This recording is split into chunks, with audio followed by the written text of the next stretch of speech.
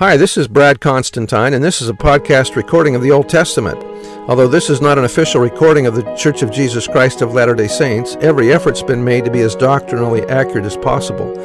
I'll be using for the text the Joseph Smith translation of the Old Testament, along with many commentaries from general authorities of the Church, BYU professors, Bible scholars, and others. This format will be very detailed, and so if you want a deep analysis of the Old Testament, you come to the right place. Thanks for your attendance. Hi, and welcome back to the Old Testament podcast. This will be for Deuteronomy 26.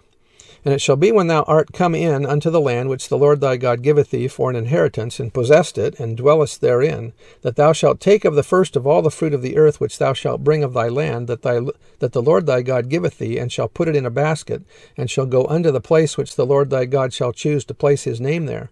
And thou shalt go unto the priest that shall be in those days, and say unto him, I profess this day unto the Lord thy God that I am come unto the country which the Lord sware unto our fathers for to give us. And the priest shall take the basket out of thine hand, and set it down before the altar of the Lord thy God, and thou shalt speak and say before the Lord thy God, Assyrian, Armenian, Abraham migrated to Aram, and from there to the land of promise. Assyrian, ready to perish, was my father, and he went down into Egypt and sojourned there with a few, and became there a nation great and mighty and populous. And the Egyptians evil entreated us, or treated us harshly, and afflicted us, and laid upon us hard bondage. And when we cried unto the Lord God of our fathers, the Lord heard our voice, and looked on our affliction, and our labor, and our oppression. And the Lord brought us forth out of Egypt with a mighty hand, and with an outstretched arm, and with great terribleness, and with signs, and with wonders. And he hath brought us into this place, and hath given us this land, even a land that floweth with milk and honey.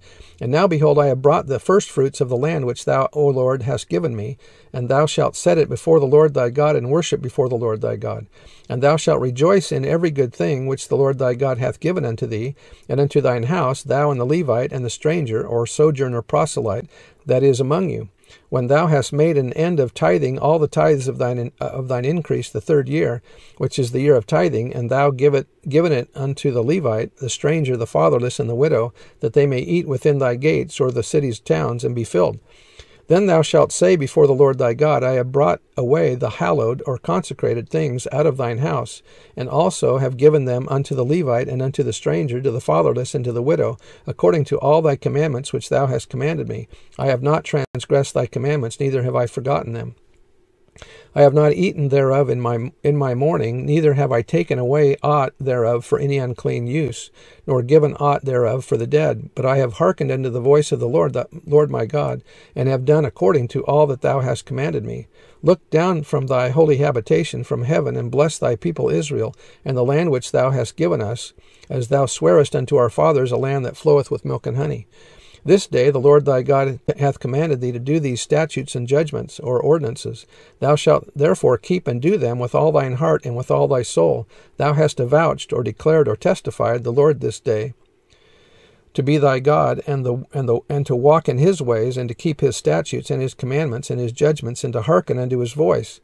And the Lord hath avouched thee to this day to be his peculiar or treasured people, as he hath promised thee, and that thou shouldst keep all his commandments, and to make thee high above all nations which he hath made, in praise and in name and in honor, and that thou mayest be an holy people unto the Lord thy God, as he hath spoken.